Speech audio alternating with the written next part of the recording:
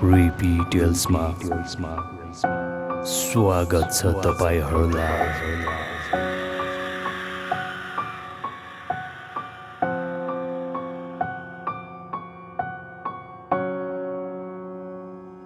यदि तपाईहरुसँग पनि यस्ता सत्य घटना भए हाम्रो Facebook page creepy tells Nepal वा हाम्रो जीमेल creepytales21@gmail.com मा अवश्य लेखेर पठाउनु होला।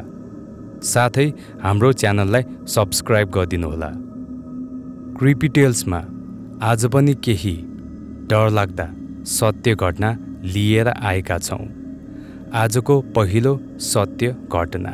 नमस्ते, म मनिल तामाङ, म मुगुबाट। हाल म मलेसियामा छु। क्रिपी टेल्सको घटना मैले धेरै सुनेको छु, त्यसैले गर्दा मलाई पनि मेरो बाजेले भन्नुभएको सत्य घटना लेखेर पठाउन मन लाग्यो, जुन घटना धेरै वर्ष अगाडिको हो। बाजे नै त्यति बेला यस्तै 18-19 वर्षको हुनुहुन्थ्यो यो घटना घटेको बेला। ठ्याक्कै चाहिँ थाहा भएन कति वर्षको हो। जे होस्, बाजे अहिले यहाँ हुनुहुन्न, बाजे बित्नु भइसक्यो। म नै अहिले 25 वर्षको भइसके। बाजेले हामीलाई यो घटना सानो छँदा सुनाउनु भएको थियो। अब हामी सबैले आफै अन्दाज लगाउन सक्छौं कि यो घटना कति वर्षको होला। जे होस्, जे भए पनि धेरै वर्ष अगाडिको हो। म सुनाउँछु अब यो सत्य घटना। अन्तिमसम्म सुनिदिनु होला। हामी त्यति बेला सानो छँदा अहिले जस्तो मोबाइलको समय नै थिएन। त्यति बेला सबैजना भेट्दा, सबैजना गफ गर्दै समय बित्थ्यो भने सानो मान्छेहरु चाहिँ सबैजना खेल्दै समय बित्थ्यो। साँझ पर्न लागेको हुँदा त्यति बेला हामी सबैजना घरमा छिर्यौं। त्यति बेला हामी सबैजना बाजेको घरमा थियौं। सबैजना गफ गर्दै गर्दा अचानक बाजेले भूतप्रेत आत्माको कुरा निकाल्नु भयो। त्यसपछि बाजेले आफैसँग घटेको घटना पनि सुनाउँछु भन्नुभयो। अब म सुनाउँछु उहाँकै शब्द अनुसारमा यो सत्य घटना। हुन त यो घटना यहाँ भएको प्राय सबैलाई थाहा छ, नातिहरूलाई चाहिँ थाहा छैन होला। अब सबैजना ठुलो पनि भइसकेका छौ। अब यो सत्य डरलाग्दो घटना सुनाउँदा केही फरक पर्दैन होला। जे होस्, नआत्तिनु, हामी यहाँ छौं। जे होस्, घटना अलि डरलाग्दै छ।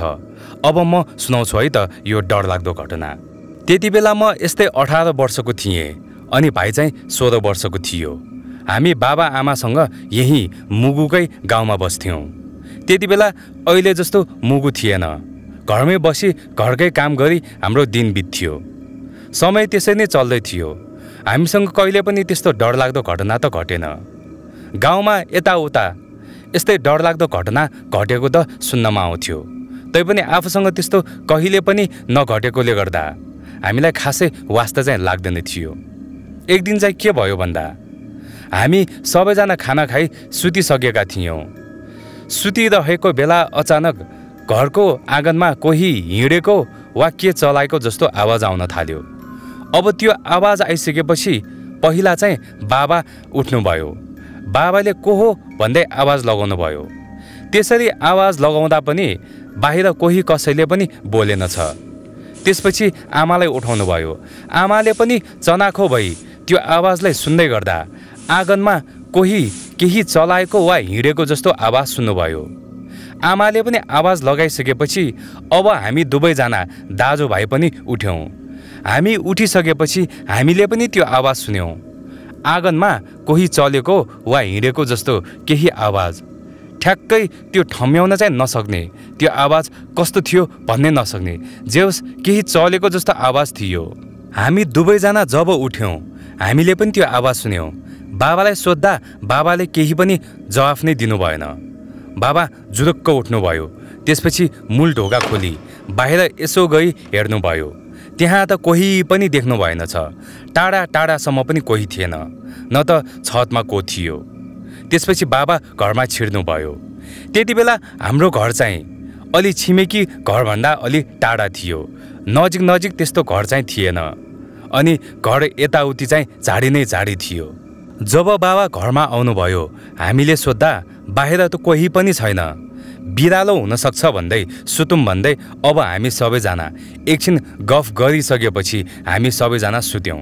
सुतिरहेको बेला अचानक म एउटा आवाजले बिउजे। त्यो आवाज चाहिँ छतमा कोही हिँडेको आवाज थियो। त्यो आवाज आउने बित्तिकै मैले बाबालाई उठाएँ। सबैजना उठिसकेपछि हामीले छतमा कोही हिँडेको थाहा पायौँ। त्यो आवाज हामीले सुनिरहेका थियौँ। त्यो जो कोही भए पनि त्यो हिँड्ने मान्छे चाहिँ कहिले छतको यता हिँड्थ्यो भने कहिले उता, जस्ता पाता भएकोले गर्दा स्पष्ट हामीले सुनिरहेका थियौँ। एकदमै ठुलो आवाज आइरहेको थियो। त्यसपछि बाबा छिटछिटो बाहिर जानुभयो। बाहिर गई यसो हेर्दा त्यहाँ छतमा त कोही पनि देख्नु भएनछ। त्यसपछि घरको पछाडि गई पनि हेर्नुभयो, यताउति हेर्नुभयो। त्यहाँ यताउति हेर्दा कोही पनि नदेखेपछि बाबालाई एकदमै अचम्म लागेछ। हामी पनि त्यति बेला बाहिर निस्किसकेका थियौँ। हामी पनि यताउति हेर्न थाल्यौँ। कोही पनि नदेखेपछि हामी सबैजना अचम्म हुँदै बस्यौँ। एक अर्कालाई केही भन्नै सकेनौँ। त्यो छतमा भएको मान्छे एकैचोटि हामफाली कहीँ जानै सक्दैन थियो। किन भन्दा हामीले यताउति सबै हेरिसकेका थियौँ। टाढा टाढासम्म पनि अलिकति घर नभएकोले गर्दा त्यो मान्छे दौडिएको त स्पष्ट हामीले देख्न सक्छौँ। झाडीमा पनि लुक्नै सक्दैन थियो, किन भन्दा झाडीमा पनि हामीले सबै खोजेका थियौँ। अघिसम्म छतमा हिँडिरहेको मान्छे बाहिर गई हेर्दा एकैचोटि बिलाएको देखि त अब हामी सबैलाई अचम्म लागिरहेको थियो। हामी एक अर्कालाई केही पनि भन्नै सकिरहेका थिएनौँ। त्यसपछि चुपचाप भई हामी घरमा छिर्यौँ। त्यसपछि त हामी कोही पनि सुत्नै सकेनौँ। हामी त्यही आवाजलाई पर्खिरहेका थियौँ। कति बेला त्यो आवाज आउँछ, बाहिर गई त्यो मान्छेलाई समात्छु भन्दै हामी सोचिरहेका थियौँ। न त आँगनमा हिँडेको आवाज आउँछ, न त छतमा नै हिँडेको आवाज आउँछ। सबैजना एक ठाउँमा बसी केही पनि नबोलिकन हामी बसिरहेका थियौँ। सोच्दा सोच्दै बिहान भएछ। भाले बासेको पनि आवाज आयो। त्यसपछि हामी उठी आफ्नो कामतिर लाग्यौँ। त्यो दिन काम गर्दा गर्दै यत्तिकै बित्यो। बाबाले पनि छिमेकीहरूसँग त्यो घटना सम्बन्धी सोद्धा कोही कसैलाई पनि केही पनि थाहा नभएको भन्नुभएछ। त्यसपछि हामीले पनि त्यो समयमा कोही जनावर आएको होला भन्दै त्यो घटनालाई हामीले बिर्सिदियौँ। यस्तै एक हप्ता बितिसकेको थियो। हामीले त्यो घटना पनि भुलिसकेका थियौँ। हामी रातिको खाना खाई सबैजना सुतिसकेका थियौँ। सुतिरहेको बेला अचानक बाबाले एउटा आवाज सुन्नुभयो। त्यो आवाज त्यही आँगनमा कोही मान्छे हिँडेको जस्तो आवाज सुन्नुभएछ। अनि एकछिनमा फेरि त्यो आवाजसँगै छतमा कोही हिँडेको पनि आवाज सुन्नुभएछ। एकैचोटि दुईटा आवाज सुनिसकेपछि बाबा झस्याङ्ग भई बिउजनु भएछ। बाबा बिउजिसकेपछि आमा पनि बिउजनु भयो। त्यसपछि हामीलाई पनि बोलाउनु भयो। हामी पनि बिउजियौँ। हामी सबैजनाले त्यो आवाज एकैचोटि सुनिरहेका थियौँ। छतमा पनि कोही हिँडिरहेको आवाज थियो भने आँगनमा पनि कोही हिँडिरहेको थियो। त्यति बेला हामी सबैजना आत्तिसकेका थियौँ। हामीले घरैबाट आवाज लगायौँ, बाहिर को छ त्यहाँ भन्दै हामीले आवाज लगाउँदा पनि त्यहाँ बाहिरबाट कसैले केही पनि बोलेन। त्यही आवाज हिँडेको आवाज आउँदै थियो। अचानक त्यो आवाज नै आउन बन्द भयो।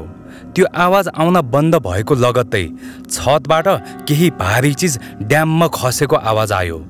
त्यो आवाज आएको लगत्तै कोही कसैले भुइँमा केही काठ जस्तो घिसार्दै हिँडेको आवाज पो आउन थाल्यो। अब त्यो काठ घिसार्दै गरेको आवाज हाम्रो मूल ढोकातिर आउँदै गरेको हो कि जस्तो लाग्न थाल्यो। हामी सबैजनालाई एकदमै डर लागिसकेको थियो। त्यसपछि अचानक हाम्रो ढोकामा कोही कसैले काठले बेस्सरी हानेको ड्याममा आवाज आयो। त्यो आवाज आइसकेपछि हामी सबैजना तर्सियौँ। अचानक त्यस्तो आवाज आइसकेपछि आमा एकदमै आत्तिनु भयो। आमा त रुन थाल्नुभयो। हामी पनि आत्तिसकेका थियौँ। पसिनै पसिना आउन थालिसकेको थियो। घरैबाट हामी चिच्याउन थाल्यौँ, को हो भन्दै। अचानक त्यो आवाज नै आउन बन्द भयो। एकछिनपछि आवाज आउन बन्द भइसकेपछि हामी सबैजना बाहिर निस्कि यसो यताउति हेर्न गयौँ। त्यहाँ कोही पनि थिएन। काठ घिसारेको डाम पनि थिएन। सबैजनालाई एकदमै डर लाग्न थालिसकेको थियो। होइन, यो हाम्रो घरमा के हुँदैछ भन्दै हामीले सोच्न थाल्यौँ। सबैजना घरमा छिर्यौँ। हामी सुत्नै सकेनौँ। भोलिपल्ट बिहानै हामीले छिमेकीलाई यो सबै घटना सुनायौँ। छिमेकीले पनि कोही कसैले केही पनि नदेखेको वा केही पनि नसुनेको भन्न थाल्यो। त्यसपछि समय यत्तिकै बित्यो। 2 दिनसम्म त केही पनि भएन। अचानक 2 दिनपछि बाबाको घरमा काम परेको हुँदा बाबा अनि आमा जानुपर्ने भयो। हामी चाहिँ घरमै बस्नुपर्ने भयो। हामीलाई घरमा बस्ने आँट नै थिएन।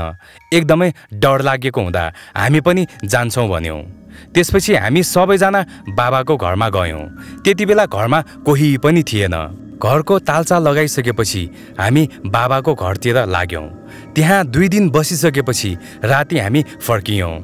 फर्किसकेपछि हामीले जे देख्यौँ त्यो त हामीले जिन्दगीमा कहिले पनि देखेका थिएनौँ वा भोगेका थिएनौँ। जब हामी घरको आँगनमा पुग्यौँ हामीले जे देख्यौँ त्यो देखि त हामीलाई एकदमै डर लागिसकेको थियो। हामीले देख्यौँ कि घरको आँगनको सामान यताउति फालेको थियो अनि घरको आँगनको भुइँमा पनि के घिसारेको जस्तो डाम थियो। त्यसपछि जब हामीले ढोका खोली हामी घरमा छिर्यौँ त्यो देखि त हामी सबैजनाको होस नै उड्यो। हामीले देख्यौँ कि सामान सबै यताउति फालेको थियो। हामी कोही कसैले केही सोच्नै सकेनौँ। किन भन्दा मूल ढोकामा तालचा लगाएको थियो, झ्यालमा पनि चुको लगाएको थियो। त्यस्तो अवस्थामा त कोही पनि घरमा छिर्नै सक्दैन थियो। न त तालचा फुटेको अवस्थामा थियो न त झ्याल नै। पहिला हामीले जसरी छोडेर गएका थियौँ त्यस्तै अवस्थामा थियो। घरको सामान चाहिँ यताउति फालेको देखि हामी सबैजनालाई डर लागिसकेको थियो। त्यति बेला रात छिपिसकेको थियो। एकदमै सुनसान भइसकेको थियो। त्यहाँ भएको छरछिमेकी पनि सबै सुतिसकेका थिए। तैपनि बाबाले छरछिमेकीकोमा गई मद्दत माग्नुभयो। जब घर नजिकै भएको छिमेकी हाम्रो घरमा आउनुभयो घरको अवस्थादेखि सबैजनालाई अचम्म लागेछ। कोही कसैले पनि केही बोल्न सकेन। एकजनाले चाहिँ भन्नुभयो कि पक्कै पनि यो भूत प्रेत आत्मा पसेको हुनसक्छ, नभए त घरको ढोका नै नखोलिकन कोही पनि यसरी घरमा छिरी सामान त यताउति फाल्ने गर्नै सक्दैन। यो भूत प्रेत आत्माकै काम हुनसक्छ भन्नुभयो। अब हामी सबैलाई त्यही लाग्न थाल्यो कि यो घरमा भूत प्रेत आत्माको बास छ। किन भन्दा कोही कसैले ढोका नै नखोलिकन घरमा छिरी सामान यताउति चलाउने त्यस्तो त हुनै सक्दैन थियो। त्यसपछि भोलि जान्ने मान्छे ल्याउनु पर्छ भन्दै सल्लाह हुन थाल्यो। त्यो रात हामी यत्तिकै नसुतिकन बसिरहेका थियौँ। त्यति बेला त त्यस्तो घटना केही पनि भएन। भोलिपल्ट दिउँसो जान्ने मान्छे बोलाइयो। त्यो जान्ने मान्छे चाहिँ हाम्रै गाउँको थियो। जब त्यो जान्ने मान्छे हाम्रो घरमा आउनुभयो उहाँले भन्नुभयो कि यो घरमा त कोही कसैले भूत पठाएको छ। त्यो भूत पठाउने मान्छे चाहिँ यही बाटो हिँड्दै गर्दा त्यो मान्छेले यहाँ त्यो चामल फालिदिएको थियो जसको घरमा चाहिँ भूतले सताएको थियो। त्यही भूत आज यो घरमा पठाइदिएको छ भन्दै काम्न थाल्यो। जान्नेले त्यस्तो भनेको सुनिसकेपछि आमालाई पनि याद आएछ कि बिहानै सबेरै आमा कुचो लगाउँदै गर्दा आमाले आँगनमा रातो चामल छर्केको देख्नुभएछ। त्यति बेला केही पनि नसोचिकन त्यो चामललाई बराली एक ठाउँमा राखी फालिदिनु भएछ। जान्नेले भन्नुभयो कि यदि त्यही बेला त्यो चामललाई जलाए खोलामा फालेको भए त्यो भूत यहाँ बस्दैन थियो। तपाईले त्यस्तो गर्नु भएन, त्यसैले गर्दा त्यो भूत अहिलेसम्म पनि यही घरमा बसिरहेको छ। त्यसपछि जान्नेले हाम्रो घरको कुना काप्चामा पूजा गर्दै के बोल्न थाल्नुभयो। हामी सबैजना हेर्दै थियौँ। जिन्दगीमा पहिलोचोटि हामीले त्यस्तो अनौठो चिज देखेका थियौँ। जब जान्नेले के मन्त्र बोल्दै के पढ्दै के गर्दै हुनुहुन्थ्यो त्यति बेला त्यही आँगनमा कोही मान्छे कुचो बरालेको जस्तो आवाज आउने अनि कहिले छतमा हिँडेको जस्तो आवाज आउन थालेको थियो। त्यस्तो आवाज सुनि त झनै हामीलाई डर लाग्न थाल्यो। जान्नेले दिउँसोदेखि पूजा गर्नुभएको थियो। अब त साँझ पर्न थालिसकेको थियो। त्यसपछि अचानक जान्नेले हाम्रो मूल ढोका खोली हाम्रो आँगनतिर जानुभयो। आँगनतिर गइसकेपछि उहाँले खाल्डो खन्दै बत्ती बाल्दै त्यहाँ रातो धागो गाड्नुभयो अनि भन्नुभयो कि अब त यहाँबाट जान्छस् कि जाँदैनस्? जाँदैनस् भने म फेरि तँलाई सजाय दिन्छु। योभन्दा एकदमै ठुलो सजाय, एकदमै तडपाउने छु तँलाई। जान्नेले त्यस्तो भनिसकेपछि अचानक बाबा त एकदमै काम्नु भयो। बाबा काम्दै यस्तो भनेको सुनि त हामी सबैजना छक्क पर्न थाल्यौँ। म जान्छु, अब म यहाँबाट जान्छु, मलाई केही पनि नगर्नुहोस्। म यहाँ मान्छे खान आएको थिएँ। अब त म केही पनि खाँदिन, म यहाँबाट गइहाल्छु। यस्तो भनिसकेपछि बाबाको जिउमा जान्नेले चामल छर्किनु भयो। त्यसपछि अचानक बाबा भुइँमा लड्नुभयो। एकछिनपछि होसमा आइसकेपछि मलाई के भएको थियो यस्तो भन्दै उठ्नुभयो। यो सुनि त हामी सबैलाई एकदमै अचम्म लाग्यो, किन भन्दा बाबालाई त केही पनि होस नै थिएन। त्यसपछि बल्ल हामीलाई थाहा भयो कि बाबाको जिउमा त त्यही भूत चढेको थियो। जान्नेले पूजा गर्दै भूत भगाइसकेपछि त्यो समयदेखि त्यहाँ त्यस्तो तर्साउने त्यस्तो डरलाग्दो घटना केही पनि भएन। जान्नेले भन्नुभएको थियो कि यदि बाजेहरूले समयमै जान्नेलाई नबोलाएको भए त्यो घरको मान्छेलाई एक एक गर्दै त्यो भूतले खान्थ्यो। धन्न बाजेहरूले जान्नेलाई समयमै बोलाउनु भएछ, नभए त त्यति बेला जे पनि हुन सक्थ्यो। बाजेले हामीलाई त्यति बेला यो घटना सुनाउँदा निकै डर लागेको थियो। हुन त अहिलेसम्म हामीसँग त्यस्तो घटना घटेको छैन, तैपनि मलाई चाहिँ भूत प्रेत आत्मामा एकदमै विश्वास लाग्छ। आशा छ यो घटना पनि सुनाइदिनुहुन्छ होला। अब अर्को कथा। नमस्ते, म बम्पुन, म इलामबाट। हाल म काठमाडौँमा बस्छु। मैले पनि आज एउटा सत्य घटना लेखेर पठाएको छु, जुन घटना म अनि एकजना साथीसँग घटेको सत्य घटना हो। अहिले त म 50 वर्षको भइसकेँ। यो घटना घटेको बेला म यस्तै 18 वर्षको थिएँ होला। त्यति बेला हामी इलामको एक गाउँमा बस्थ्यौँ। त्यहाँ एकजना विनोद भन्ने मिल्ने साथी थियो। हामी जहाँ पनि सँगै जान्थ्यौँ, काम पर्दा पनि यताउति सँगै जाने। बेलुका काम पर्दा पनि हामी सँगै जान्थ्यौँ। कहिले पनि डर चाहिँ लागेन। कहिले मान्छे जलाउने बाटो हुँदै जान्थ्यौँ भने कहिले मान्छे गाड्ने ठाउँ। त्यस्तो डरलाग्दो घटना चाहिँ कहिले पनि भएन। सायद त्यसैले गर्दा पनि होला हामीलाई डर चाहिँ लाग्दैन थियो। पहिला पहिला हाम्रो समयमा भूत प्रेत आत्माको घटना धेरै घट्ने गर्थ्यो। आजकल त खासै त्यस्तो घटना सुन्नमा आउँदैन। बुढापाकाहरूसँग बस्दा बोक्सीले सताएको, भूतले तर्साएको अनि वन झाँक्रीले लिन आएको यस्तो घटना धेरै सुन्नमा आउँथ्यो। तैपनि हामीसँग त्यस्तो घटना नघटेको भएर होला हामीलाई खासै वास्ता लाग्दैन थियो। जब एक दिन हामीसँग पनि त्यस्तै डरलाग्दो घटना घट्यो, त्यति बेलादेखि हामीलाई चाहिँ भूत प्रेत आत्मामा एकदमै विश्वास लाग्न थालेको थियो। खासमा के भएको थियो भन्दा इलामको एक ठाउँमा मेला लागेको थियो। हामी पनि टोलकै 5-6 जना साथी मेलामा जाने भयौँ। सबैजना साथी हामी त्यहाँ घरबाट यस्तै साँझ निस्केका थियौँ। त्यहाँसम्म पुग्न यस्तै 20 मिनटको बाटो थियो। 5-6 जना साथी भएकोले गर्दा हामी त्यहाँ हिँडेरै जाने भयौँ। त्यो मेला भएको ठाउँ पुग्नु अगाडि 5 मिनटको बाटो चाहिँ जङ्गलको बाटो हुँदै जानुपर्ने। त्यही बाटो हुँदै हामी मेला भएको ठाउँमा पुग्यौँ। त्यहाँ पुगिसकेपछि हामी यताउति घुम्न थाल्यौँ। घुम्दै गर्दा रात छिप्न थाल्यो। त्यसैले गर्दा साथीहरूले अब घर जानुपर्छ भन्न थाल्यो। हामी दुवैजनालाई चाहिँ घुम्न पुगेको थिएन। हामीले साथीहरूलाई तिमीहरू जाँदै गर्नु, हामी पछि आउनेछौँ भन्दै हामीले साथीहरूलाई त्यहाँबाट बिदा गर्दै पठायौँ। हामी चाहिँ घुम्दै थियौँ। घुम्दा घुम्दै अब एकदमै ढिलो भइसकेको थियो। त्यसैले गर्दा विनोद भन्ने साथीले अब चाहिँ घर फर्किनुपर्छ भन्न थाल्यो। सबैजना साथीहरू त्यहाँबाट यस्तै गएको 2.5 घन्टापछि हामी पनि त्यहाँबाट हिँड्यौँ, आफ्नै घरतिर लाग्यौँ। त्यही मेला भएको ठाउँबाट हामी गयौँ। 5 मिनटको बाटोपछि त्यही जङ्गलको बाटो आयो। त्यो जङ्गलको बाटो चाहिँ एकदमै सुनसान थियो। दायाँ बायाँ एकदमै घना जङ्गल अनि बीचमा चाहिँ खाल्डाङ खुल्डुङ भएको बाटो। त्यही बाटो हामी गफ गर्दै जाँदै थियौँ। त्यही बाटो जाँदै गर्दा हामीले टाढाबाट बायाँपट्टि एकजना केटी मान्छे उभिरहेको देख्यौँ। त्यो केटी मान्छेको चाहिँ माथिदेखि तलसम्म सेतो लुगा थियो। त्यो केटी मान्छे केही पनि हलचलै नगरिकन उता फर्काउँदै बसिरहेको थियो। त्यति बेला त हामीलाई केही पनि लागेन। कोही विधवा हुनसक्छ भन्दै हामी आफ्नो बाटो जाँदै थियौँ। त्यो केटी उभिरहेको ठाउँबाट हामी अब अलि टाढा पुगिसकेका थियौँ। जब हामीले त्यो केटीको मुख हेर्नको लागि हामीले पछाडि फर्की हेऱ्यौँ, हामीले देख्यौँ कि त्यो केटीको त आधा मुख त जलेको थियो अनि आँखा मुख केही पनि थिएन। त्यो केटी त हेर्दा हेर्दै एकदमै ठुलो हुन थाल्यो। यस्तो देखिसकेपछि हामी त हस्याङ फस्याङ गर्दै त्यहाँबाट दौडिन थाल्यौँ। हामीले केही पनि नसोचिकन एकचोटि पनि पछाडि नफर्किकन हामी त्यहाँबाट दौडिन थाल्यौँ। कति बेला हामी घर पुग्यौँ अत्तौ पत्तो नै भएन। त्यसपछि त्यो घटनापछि हामी कहिले पनि राति त्यसरी हिँडेनौँ। अहिलेसम्म पनि त्यो घटना सम्झदा निकै डर लाग्ने गर्दछ।